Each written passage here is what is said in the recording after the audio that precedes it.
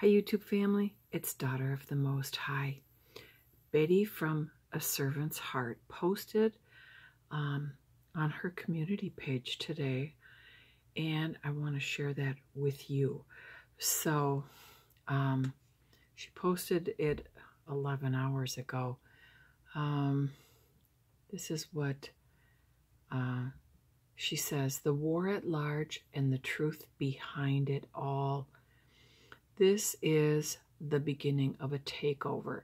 Not yet, but coming soon.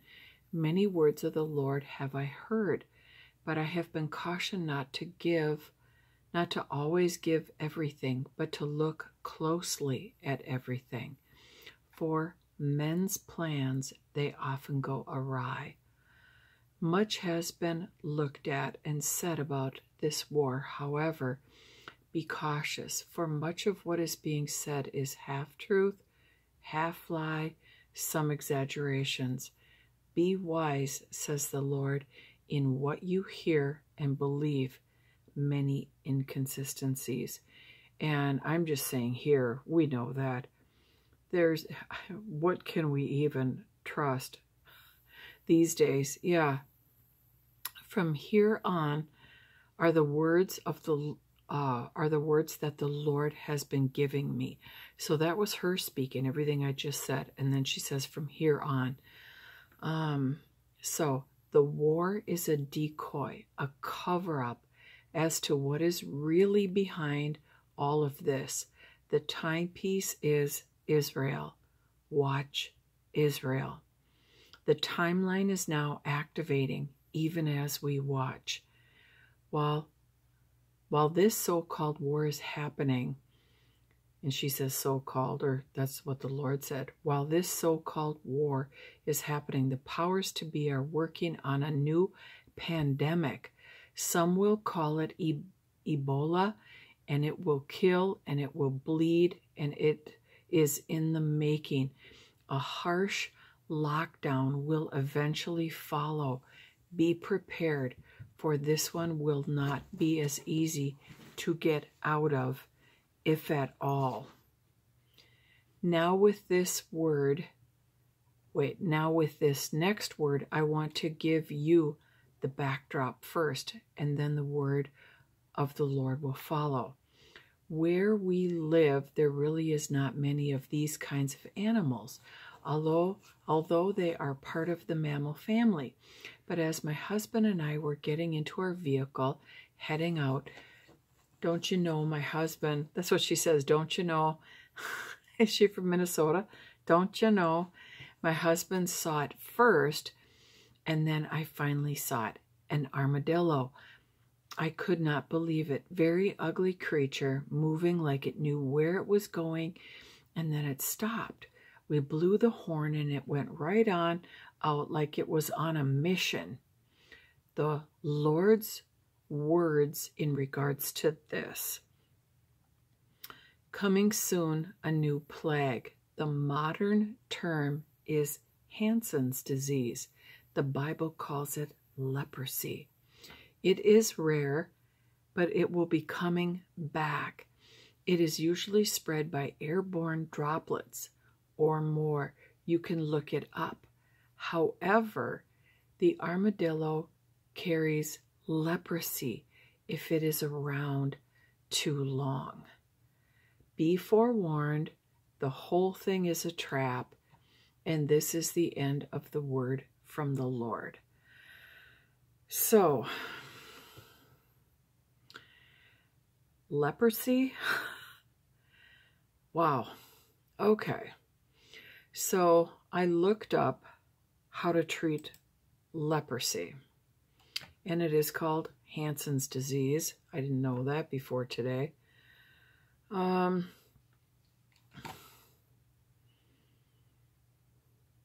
read a little bit to you. Hansen's disease can be recognized by appearance of patches of skin that may look lighter or darker than normal skin. Sometimes the affected skin areas may be reddish. Loss of feelings in these skin patches are common.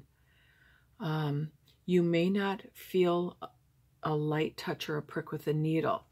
To confirm the diagnosis, your doctor will take a sample of your skin or nerve through a skin or nerve biopsy to look for the bacteria under the microscope, and may also do tests to rule out other skin diseases.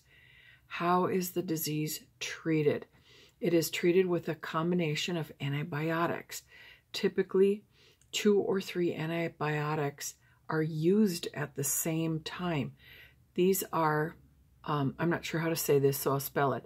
It looks like Dapsone, D-A-P-S-O-N-E, with R-I-F-A-M-P-I-C-I-N. And it looks like clofazimine, C-L-O-F-A-Z-I-M-I-N-E, is added for some types of the disease. So that sentence said these are Dapsone with rifampicin or Picin, and clofazimine is added for some types of. This is multi-drug therapy. This strategy helps prevent the development of antibiotic resistance by the bacteria, which may otherwise occur due to length of treatment. Treatment usually lasts between 1 and 2 years. The illness can be cured if treatment is completed as prescribed. If you are treated for Hansen's disease or leprosy, it's important to, and it gives a list of things. I won't go into that. I'm actually on the CDC website, so you can look it up here. If left untreated, this is below the 3 points if you're being treated for Hansen's disease. If left untreated, the nerve damage can result in paralysis and crippling of hands and feet. In very advanced cases, the person may have multiple injuries due to lack of sensation, and eventually the body may reabsorb the affected digits over time, resulting in the apparent loss of toes and fingers. Corneal ulcers or blindness can also occur if facial nerves are affected due to loss of sensation of the cornea of the eye. Other signs of advanced leprosy may also include loss of eyebrows, saddle nose deformity, resulting in damage to the nasal nose septum. Antibiotics used during the treatment will kill bacteria that cause leprosy. While the treatment can cure the disease and prevent it from getting worse, it does not reverse nerve damage or physical disfiguration, of course, that may have occurred before the diagnosis. Thus, it's very important that the disease be diagnosed as early as possible. So, wow. Okay. So that's from the CDC, how to treat leprosy. You can look it up yourself there. It makes me kind of sad. And I know, sorry, I got something right here. Wow. So other people have been saying that that this war, now there are people dying, but it's apparently not as intense as what they're saying, that it's exaggerated, what's going on. So it says, while this so-called war is happening, the powers to be are working on a new pandemic. Some will call it Ebola. It will kill. It will bleed. It is in the making. A harsh lockdown will eventually follow. Be prepared. So, I believe she really hears from the Lord. She's got quite the powerful walk.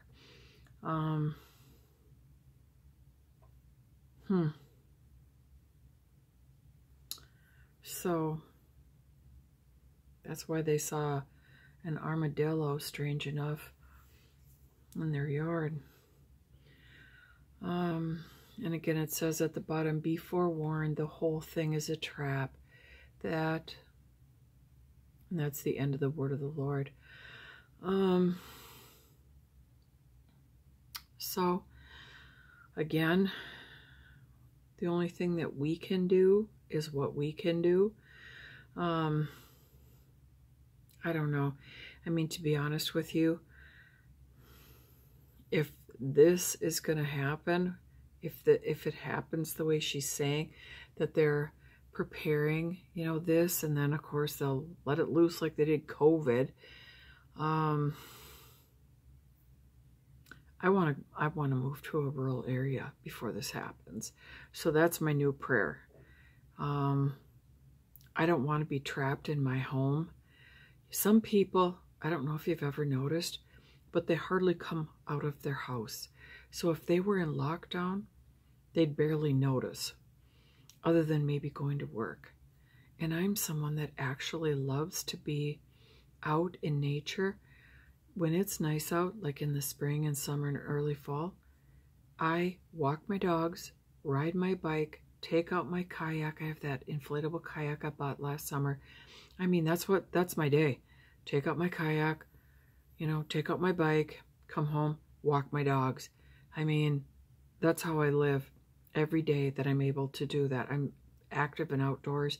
And so those of us that prefer to be outdoors the majority of the day on nice days, and even sometimes on the colder winter days, it's very hard for us to be stuck in the house. Some people live on movies and TV. I don't watch almost anything. I watch YouTube videos. Something like this, a lockdown, would be very hard for me. And I worked all through COVID, the last couple years, worked all through COVID. So, yeah, I want to go rural. Yeah, that's my plan. And so that's my prayer is, Lord, show me, and that's been my prayer anyway. Lord, show me when I should put my townhouse on the market and go. And I want to live in some kind of rural place. I want it to be a little warmer than Minnesota. Minnesota's pretty cold in the winter. I don't know how much longer we have here anyway, on Earth, I mean. So, but I would like to move a little ways south. So I don't know, but I don't want to be part of this. And one of the things in my Christian walk, because my son has a physical impairment and he does have a cyst in his brain, that I really do have, or really have built my faith in the area of healing. And so, yeah, I mean, I receive, like, periodically, maybe once a week or so, I'll just raise my hands and just, Lord, heal anything in my body. You never know when cancers are forming or something else.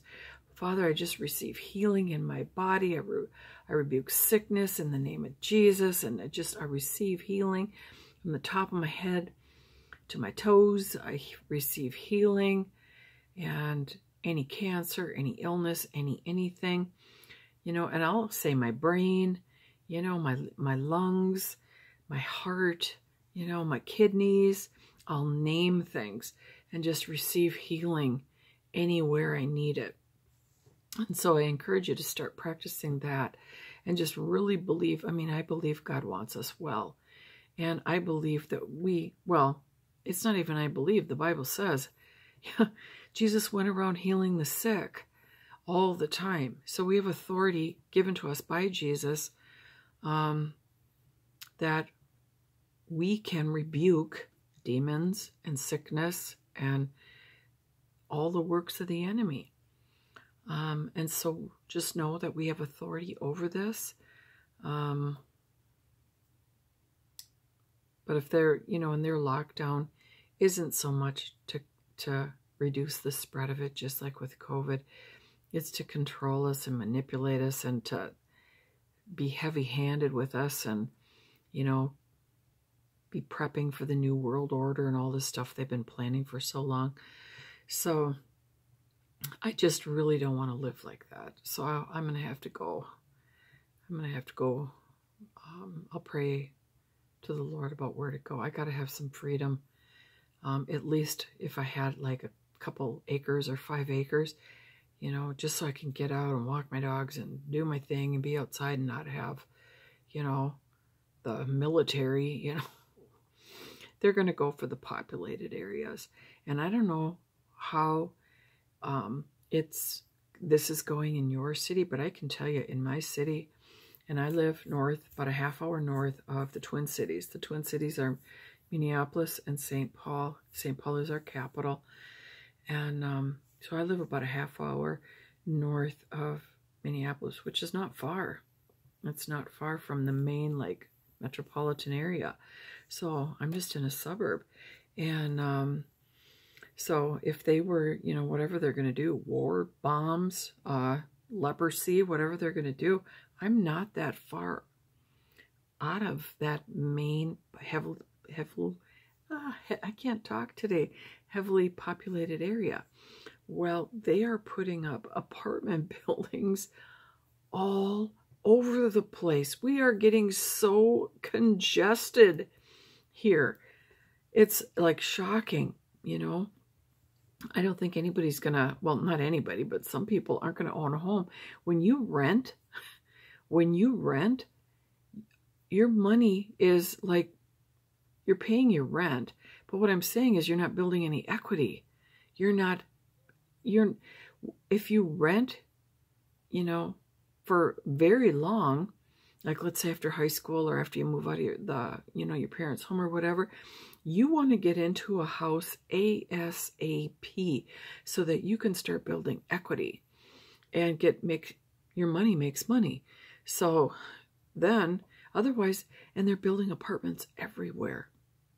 It's like these people are going to be in apartments forever because most of us don't make a whole lot of money. Now, it's one thing if you make really good money and you're like, you know, paying $1,200 a month for your apartment and you can still save, say, $500-600 every month or maybe even $1,000, and then you can get a down payment for a house. You know, that's okay. But the people like me, I've always been check to check. So, yeah.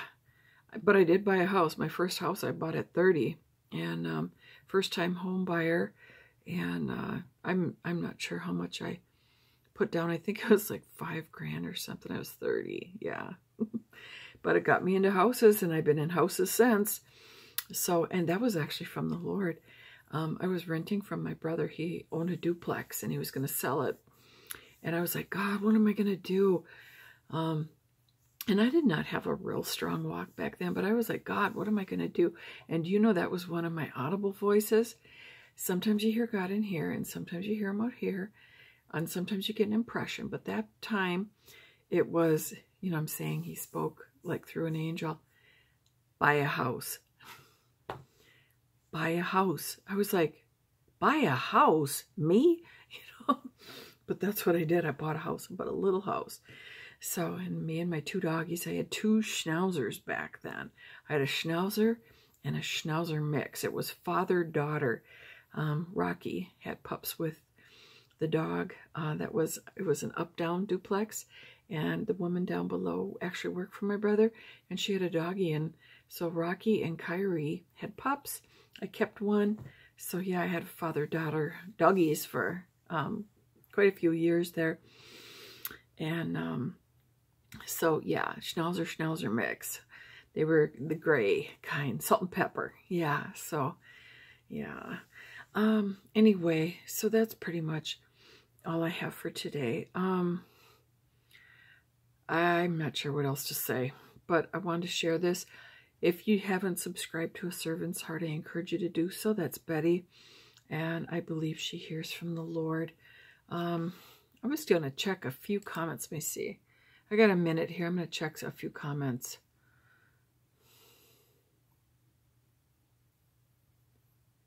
Oh, amen, sister. I had a dream from God about people breaking out in this rash with boils, like leprosy.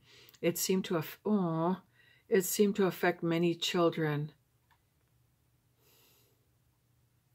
Amen. The Holy Spirit has shown me many of the same things. God is so good to us. Bless you all.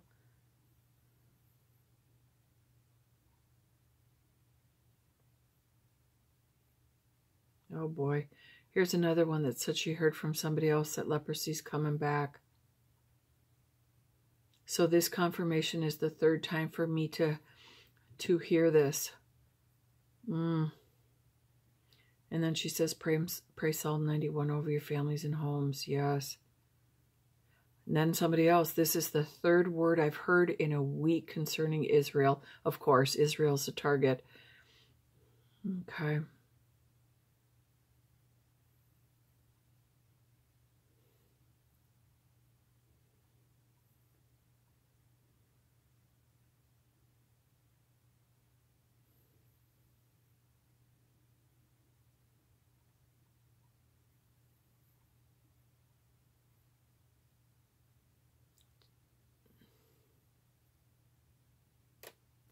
Yep, just random comments after that.